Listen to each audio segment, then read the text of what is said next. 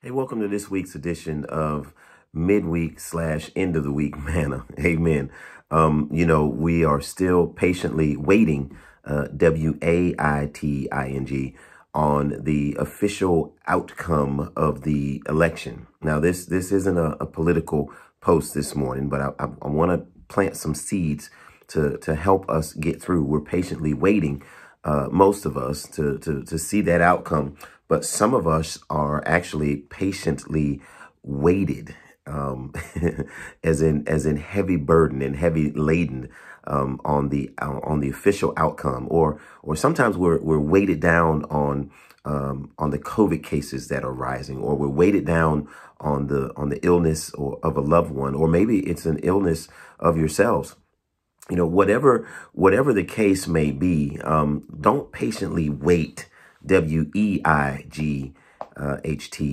You need to patiently wait on the Lord. In other words, God has designed things for us specifically so that he will get his glory, but also so that he will show himself strong in our lives. I'm reminded in the book of Hebrews, chapter 11, verse 6, this is where the good Lord had led me yesterday, and I wanted to really get this post off on last night, but due to some other opportunities, I wasn't able to do so. But Hebrews 11:6 says, and this is the King James Version, but without faith, it is impossible to please him meaning God. For he that cometh to God must believe that he is, and that he is a rewarder of them that diligently seek him. Now, I hope you really got that word, because that is some powerful word coming out of Hebrews chapter 11, verse 6. But Hebrews chapter 11 is typically called the Hall of Faith.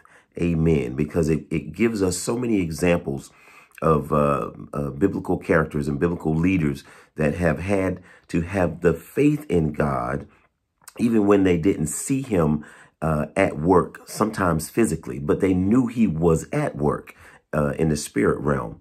And so Hebrews 11:6, let's listen to it again as I break it down just a little bit, as we patiently wait and not wait on the Lord. But without faith, you must have faith. It's impossible to please God. It won't work. It's like a soup sandwich, a liquid bowl of soup. If you try to make a soup sandwich, you take 2 pieces of bread and you put that soup on there, and then you try to, it won't work. It just won't work. Without faith and trust in God, it's impossible to please him. Now, it never did say that God doesn't love you because we lack faith, but you get the benefits of God working things out when you have faith in him. For he, that's us, that cometh to God must believe that he is. So in other words, when we approach God, when we have this relationship that we have confessed our Lord and Savior Jesus Christ, and when we have this relationship to God, when we come to him, we understand and believe that he is God. In other words, that he is the great I am, and he is the great he can, and he is the great he will. Amen. Those are my words, but except for the I am, that belongs to God. But we have to know that when we come to God, that he is able to do exceedingly abundantly above all that we can ask or think. And then it says that he is a rewarder of them that diligently seek him. Now, think about that. God will take care of us when we are diligently seeking him. When we are all our eggs should be in one basket, and that is to trust God when it comes to this.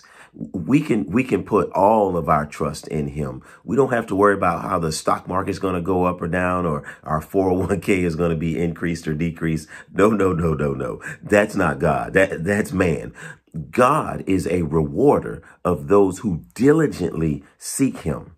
So while we're patiently waiting, amen, we can certainly not be weighted, We can trust God, and we know that at whatever time he decides to bless us, it will be a reward, because we have diligently sought after his glory and his mercy and his understanding and his wisdom and his knowledge. And do I need to keep going? That's this week's manna. Take care. God bless. Until the next time.